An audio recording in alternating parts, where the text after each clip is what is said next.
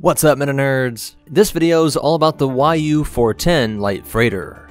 Like most of the light freighters found across the galaxy, it was produced by Corellian Engineering Corporation. It marked the start of a new line called the YU series, which was meant to be a larger and more powerful option to the best-selling YV and YT lines.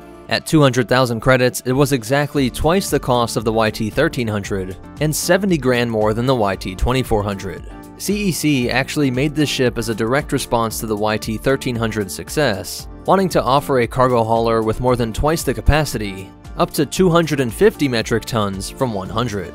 That's an increase of 184 dewbacks. The ship was marketed towards completely legitimate shipping companies that would be hauling more cargo for longer distances, and who wouldn't be looking for aftermarket weapons upgrades. That is why it came stock with 4 double laser cannons, one turret on the dorsal and one on the ventral side, and then these 2 forward-facing ones as well. With powerful shields and a thick hull, it was the kind of ship a company could just buy stock and not have to worry about anything. But this also meant that it lacked the modular features of the YT series and didn't easily support modification. CEC quickly found out that those were the 2 features that made their other ships so popular, and that when a ship doesn't catch on with smugglers and spacers, it doesn't sell very well.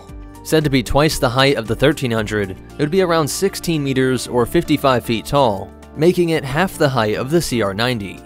At 44 meters or 144 feet long, it was about 3 huts longer than the Falcon and 1/3 the CR-90.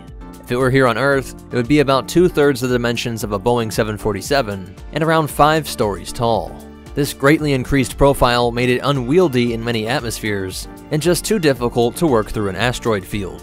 Again, just another way CEC wasn't thinking about the smugglers and difficult contract-fulfilling folk that bought most of their products.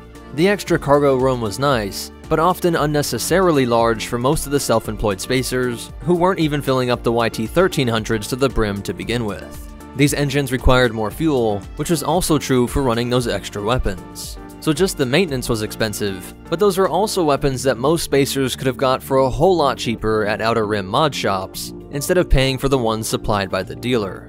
And it wasn't like it made up for it in speed. Its top atmospheric speed was only 800 km per hour or 497 miles per hour, which is slower than the Falcon, but is tied with the 2400.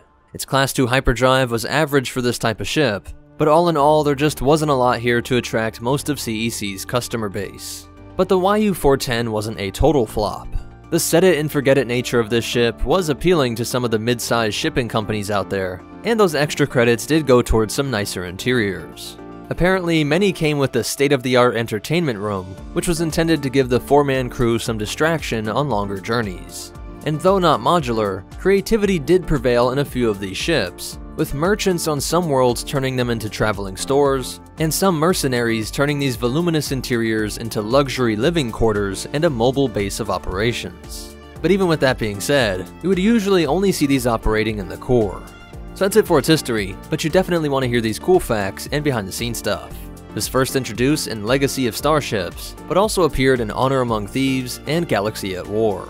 And as of yet, it has not been reintroduced into new canon material. But what do you think of this ship?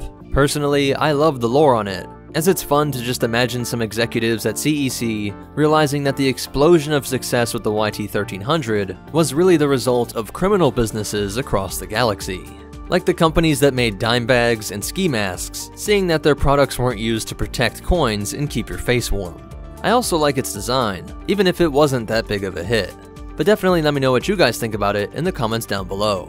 But that's it for the YU-410 light freighter. If you want to connect with us, help support the channel, or get your own copies of the reference materials used to make these videos, be sure to check out the links in the description. Special shout out to our supporters over on Patreon, but most important of all, remember, the customer is always right, even when they're criminals, and the Force will be with you, always.